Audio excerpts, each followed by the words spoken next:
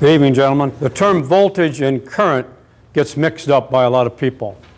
All right. There was an article in Motor Age magazine a while back written by an instructor, and he made the comment, when the voltage flows, and I wrote a little note and let him know that the voltage does not flow.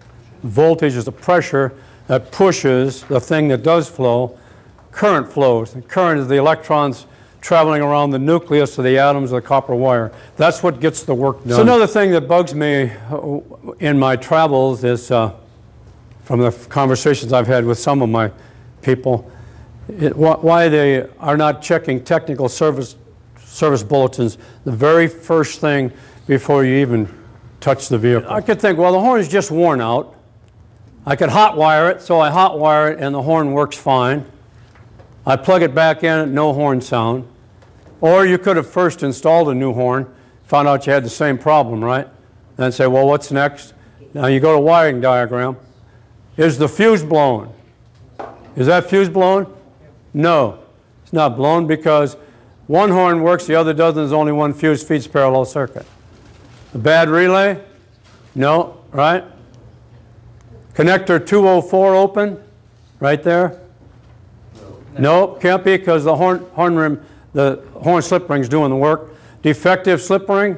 No, because we got one horn operating, right? How about C100 unplugged? Over here. Can't be that, positively can't be that, because one of those horns is working, it's a parallel feed.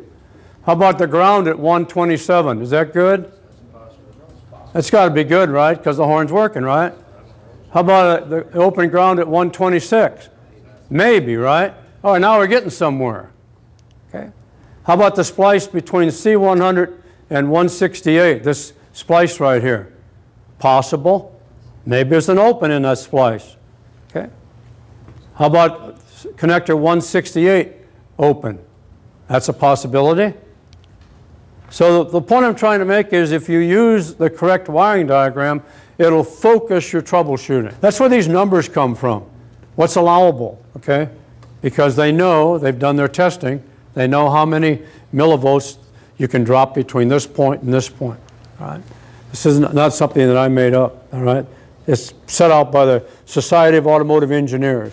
Now, another thing you can do, if you have an inductive pickup, you can go to a Radio Shack and get yourself a 10 ohm, 10 watt or 25 watt resistor, and you can, if you use 10, and let's say that you had the battery is fully charged, but you're not running the engine. The math is simple. With an inductive pickup, you better see 1.26 amp, because at 10 ohms of resistance, at that voltage, that's how much amperage is going to flow in there. You see it? So now you can tell what you're going to do. If you're charging, you're going to draw more amperage. All righty, is that it? That was it. All right, thank you, gentlemen. Appreciate you coming. Well, thank you very much. I hope you learned something.